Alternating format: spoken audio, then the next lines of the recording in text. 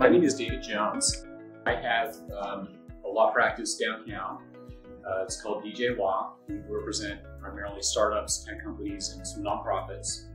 And one of the things that I'm really proud that we are a part of is a legal clinic that we help put on every quarter in connection with Geekdom.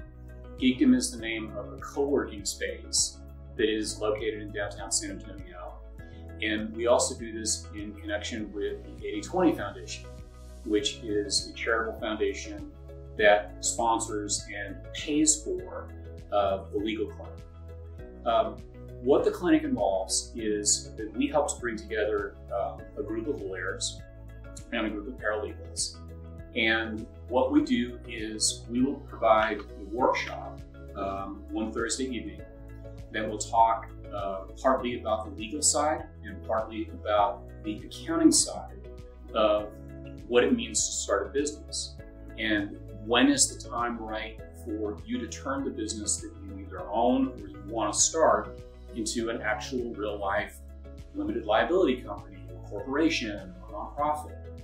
And the reason that we do the clinic and the reason that we're going to be partnering with Southside First is that we know that there are a lot of people out there in the community that either don't have access to lawyers because they can't afford them, or because the only lawyers they have any familiarity with are the ones who advertise on football games or on billboards on the freeway.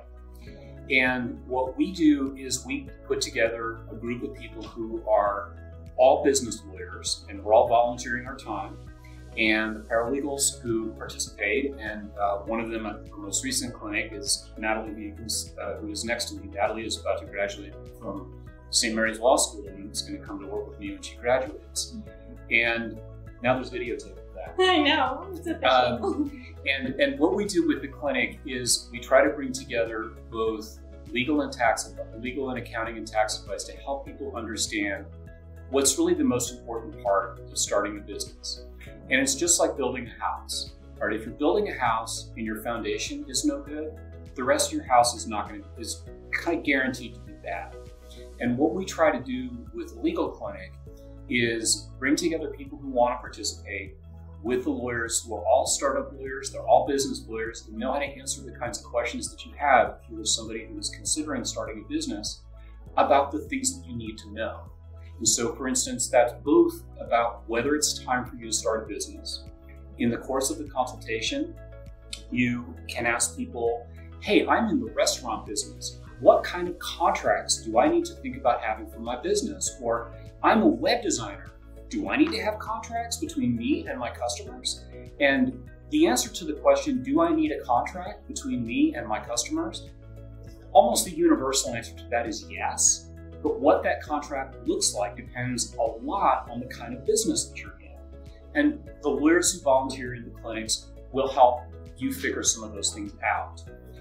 One of the things that we're really blessed to have in connection with the clinic is that Geekdom provides all of the manpower involved in organizing the clinic. They host it, they do a whole bunch of marketing, they help bring all the people together. The 80/20 Foundation, what they do is they pay the cost of having you form your LLC if, after talking to the lawyers, you think, yep, it's time for me to form this business. And that's a $300 value to anybody who participates. And last year, through the clinics we did, we helped over 100 businesses get formed throughout the city.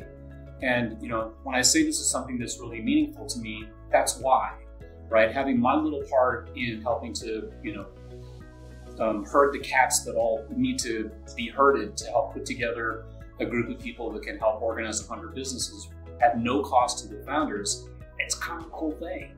And as we have been leaning into 2022 and how we're going to be running the next group of these clinics, I got connected recently to Gabriella, and we talked about whether we wanted to have an express partnership with Southside First on either the next clinic or the one after that. And so you'll be on the lookout if you're somebody who follows Southside First on their social media platforms around the internet. We'll have postings with dates when all that is happening, and it's a great thing. So it's very satisfying to work on. It's a wonderful thing. I really encourage anyone who's thinking about starting a business who doesn't already have an LLC to come and talk to people. It's a wonderful program.